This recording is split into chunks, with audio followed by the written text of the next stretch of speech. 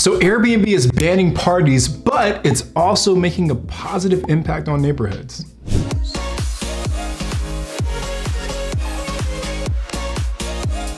We are the Real Estate Robinsons. Hey everyone, if this is your first time here, I'm Tony. I'm Sarah. And we're real estate investors who quit our day jobs by investing in short-term rentals, and we're here to show you how you can do the same. Now in today's video, we're going to talk about two big updates at Airbnb. The first one is that they are officially banning parties, right? Now, I think we've all probably been to at least one party at an Airbnb. I know. What party have you been to without me? Your 25th birthday party? Oh shit, I forgot that was an Airbnb. Yeah. Bad memory. We actually rented an Airbnb in Hermosa Beach, and I mean, it wasn't like a rager. No, we were responsible. We were responsible, but it was a lot of people, you know? That's true, but it was a big property. It was But big, I get what you're saying, yeah. And it wasn't a residential area. Yeah, you know? that's true. And I think the neighbors were complaining about us. Did they? Yeah. Yeah. Sorry to that host. Yeah. I'm young and stupid. Yeah, we weren't that young, we were 25. But anyway, Airbnb is officially banning parties. Dude, I love parties. Can I? No. So let's talk about kind of, first, like, what do they mean when they say this? So we've got the article up here, and there's a few things that we want to call out. So first, Airbnb has gotten kind of a bad rap as like a party like instigator, right? It's like a platform that people go to just to kind of throw these big, wild, raging parties. I'm sure you guys have all seen the headlines of, you know, Airbnb party ends in shooting, or Airbnb party, you know, does this thing, or people get injured at this Airbnb house party. So I think in an effort, which is smart, you know, I think they've really kind of started to try and restrict the number of parties that happen on their platform. So what they did, this started in 2020 with the onset of COVID, is that they just banned all parties. They say, you know, no more parties at any Airbnbs. If you're found out having a party as a host or as a guest, there will be consequences. What consequences? It was supposed to be temporary, but what they saw is that there was such a positive impact in terms of the reduction of number of parties they were seeing, complaints that they were receiving, that just recently decided to make this party ban permanent. Forever, yeah. Which is exciting as a host now that we're hosting. You know, I think one of my biggest nightmares, and we hear this often from people that ask us, you know, how often we have damage. I think the consensus is that most of us hosts are terrified of that happening to one of our properties. Yeah.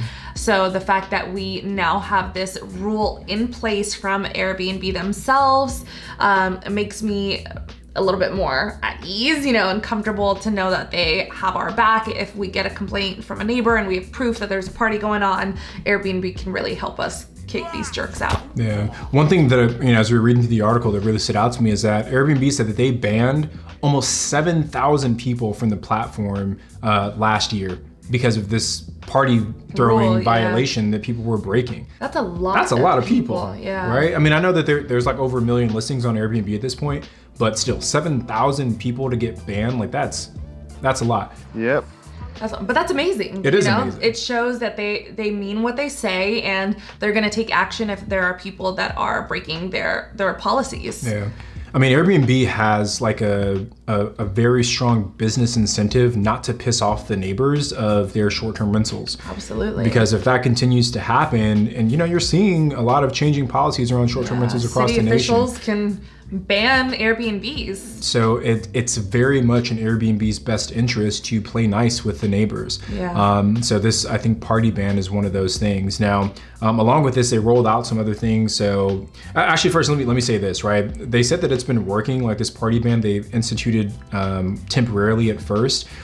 After they instituted the party ban, over the next year, not including COVID, not including 2020, they saw a 44% decrease in like noise complaints for the properties that are on the platform. It's a pretty big drop, you know, it's almost half, right? So I think when they saw those encouraging signs, which is kind of what pushed them to do this. And what they also said in the news when they released this was that COVID kind of really started this trend even more of making Airbnbs as the way to go and party, because all the bars and clubs were on lockdown. You couldn't really go out and, you know, party with a group of people. So people were really going to Airbnbs to create this party weekend experience for them and their friends. So do you remember there was so we're like in a lot of Facebook groups, and I remember there was one host in a Facebook group, they had a big cabin, And in the Smokies. I know it was in exactly the what you're talking Smokies, about. and It was like a real ratchet party. They were taking like a party bus from Atlanta, I think. Yeah, all the way up to Tennessee. In like a huge property. I remember it was like it slept like 40 people. you know?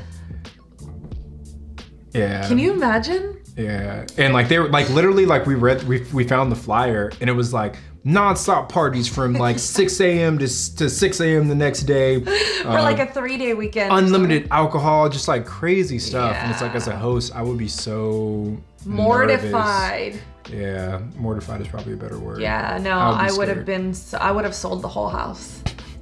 I would have said, girl, I'm not dealing with that. Before we move on, we'd really appreciate if you guys could give this video a thumbs up, subscribe to our channel, hit the bell for notifications. Every new subscriber really does mean a lot to us, and we have a crazy goal of getting to 50,000 subscribers by the end of the year. So if you're enjoying the content, please, please, please subscribe and turn on the notifications. Also be sure to connect with us on Instagram. I'm at Tony J. Robinson. My lovely wife is at Sarah Rad, and we're at The Real Estate Robinsons on TikTok. We've also got a totally free download for all of our subscribers. If you head over to alphageekcapital.com/calculator, we've put together a free tool that helps you analyze properties you're considering purchasing as a short-term rental. And we've also got an event coming up.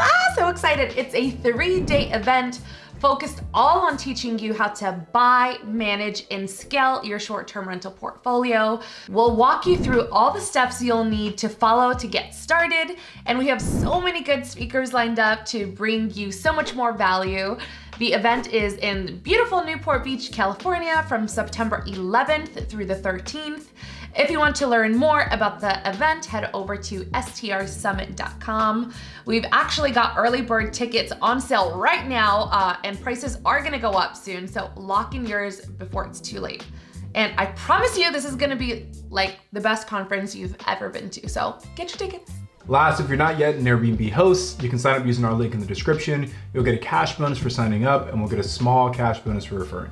So when Airbnb first rolled out this party ban, they also rolled out this neighborhood support line in a number of jurisdictions. And this is pretty much a direct line for neighbors to communicate any concerns directly to Airbnb.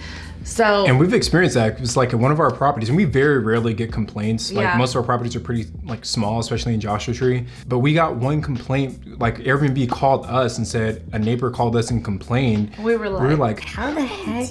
Yeah, like, what was the process behind that? And after reading this article, we're like, oh, that's how it happened. There must be one of those neighborhood support lines in the Joshua Tree market. Area. Yeah. But essentially, it's like a way for neighbors to call Airbnb directly to voice their complaints. Again, I think a really smart move by Airbnb, because if Airbnb is the one gathering all these complaints from neighbors as opposed to the local police officers or, you know, the city or the county, they're kind of ahead of the game. Exactly. So they're able to kind of cut some of those issues off before it gets to be a bigger issue for Airbnb. So a little bit annoying for the hosts, I feel like, right? I mean, feels like the neighbors are kind of like tattletaling on you. It is, and like sometimes it's unjustified. Like we have a couple neighbors at our properties that are just like unreasonable, and like they just hate the idea that they live next to an Airbnb. Right, and like they'll come. Like we had one guest complain that like we have like an exterior security camera. They're like the lights are too bright outside. You know, just no, like, it wasn't even those lights. They were like cute little pathway lights. It was a pathway light. They were the pathway lights that they were complaining about. They said that they're too bright for him, so he can no longer sit outside at dusk and read because the lights across the street, our little pathway lights, are too bright. And it's not even like, they're like the solar lights you get from like Home Depot that like barely even get that bright. Wow. Yeah, he just hates us. But anyways, he called the neighborhood support line. Yeah. Crazy. Another thing that was in this article that I thought was really interesting is that Airbnb and Vrbo have actually made a partnership to try and enforce this party ban. So any like repeat offenders on Airbnb, that address is being shared to Vrbo and vice versa. So these two major competitors are sharing information to really make sure that these perpetrators, both as hosts and guests, are not being allowed to participate on either platform. So just shows again how seriously they're kind of taking this. So overall, I'm super excited about this party ban. Yeah. I think we've been lucky that we haven't experienced too many party goers at all of our properties, but we have just a little bit. So again, just having this ban behind us makes me feel better as a host. Totally. And now I feel comfortable like calling Airbnb support line and saying, hey, we think there's a party going on. We've tried to reach out to the guests, are not responsive, and knowing that Airbnb will hopefully ban that guest, assuming that we can show and prove that that's what they were doing. Cool. All right, so let's go on to the next topic, which is Airbnb actually making a positive impact in some communities. So here's what happened. Airbnb paid this third-party like consulting company to do this huge economic impact report for a couple of counties in Denver, like, or at least surrounding the Denver area in Colorado. And the results were pretty positive for the most part. Now, if you don't know, in the city of Denver, you cannot rent out your property as a short-term rental unless you also live on the property. So it's really like house hacking. Yeah, you have to like house hack essentially if you're gonna short-term rent in Denver. So I kind of think this report was kind of a dig at Denver to show like what it can really do for the Denver area. Yeah. So let's read through what some of the highlights are. So first, short-term rental visitors spent $1 billion across 5 counties in and around the Denver area in 2020. That spending supported almost 15,000 jobs, and that represented 15% of all jobs across those 5 counties, generating almost, it was about $600 million in workers' earnings during that same time. Those are big numbers, wild, right? To spend $1 billion and to generate 15,000 jobs, like those are undeniably really positive things happening in those counties and in that economy. Another thing that's in here that I thought was really interesting, because this is something we get a lot of like heat for from like, you know, social media haters, is the impact on the local housing inventory. Oh yeah. So if you go to any one of our TikTok videos, there's always at least one person saying that they, you know, hope we die and all kinds of crazy things. What? Because we're like the worst people in the world, because we're stealing housing and we're doing all these things. First of all, in Tennessee, almost every property that we own is like surrounded by short-term rentals. So none of those properties would even be like traditional like primary residences. Yeah. All of our new construction homes, they were like literally dirt before. Yeah, so, actually. Like they were literally or dirt. like Breaking Bad status. Yeah, like we've bought like hoarder homes, like actual people, like squatters living there. Like these weren't houses that. So just like this article, I feel very proud of us that we are making a positive impact. And yeah, there's so many people that work for us that I think have positive, or not even for us, but like with us, that have positively benefited from like our portfolio growing. Like people are literally like feeding their families off of our short-term rental business, and we're so happy and appreciative that we can provide a lot of people with a means of living and you know, doing good work. All right, so let me just kind of point out some of the stuff that's in this article when it relates specifically to housing, because I think it's kind of interesting. So what it says here is that across the 5 counties where the study was done, both the total number of vacant units and the share of seasonal, recreational, or occasional use units has been stable, suggesting that occupied homes are not being converted to short-term rentals at high rates. So essentially what they're saying here is that all of these properties that are coming onto Airbnb were already vacation rentals in some way, shape, or form, or vacation homes for the primary owners before. So it's not saying that you're seeing this, you know, unreasonably high increase of single family primary residences being converted into short-term rentals. Which again is I think a lot of what you see in Joshua Tree as well. For sure. And definitely in Tennessee, for sure. There's some other kind of data here that supports that, but basically what they're saying is that short-term rentals are not the main driver of the housing, like the rental housing shortage in these 5 counties where the study was being done. If anything, the bigger constraint is the lack of new construction that's going on in those markets to support this huge wave of influx of millennials like us that are moving into the renting space, and the baby boomers and whatever the generation is between baby boomers and millennials that are still renting as well. But the share of short-term rentals and vacation rentals has been relatively relatively flat across the time they've been doing this study. So anyway, why is Airbnb doing this? So we talked about this a little bit already with the Airbnb party ban, but again, it's to protect Airbnb's interest and their ability to continue to scale in a lot of these markets. Yeah. One of the big knocks on Airbnb is that it's economically detrimental. Some people really do believe that. And Airbnb's coming back with the receipts, right? Yeah. To say, No, hold we're on, actually benefiting.